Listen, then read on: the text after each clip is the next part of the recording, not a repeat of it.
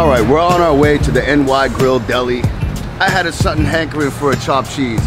I hope it's chopped, I hope it's cheese, because I'm fucking starving, bud. Come on. I got $1,400 for liquor and $100 for groceries. Should get me through the next couple days.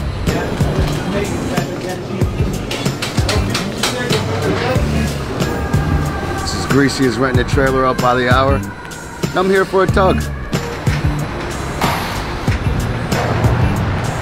We had these back home. I guarantee you Randy'd be driving 12 or 13 into these into his fucking locker a day. You can't go down south with that greasy boiler. It's fucking dripping. Like your grandmother after aerobics class.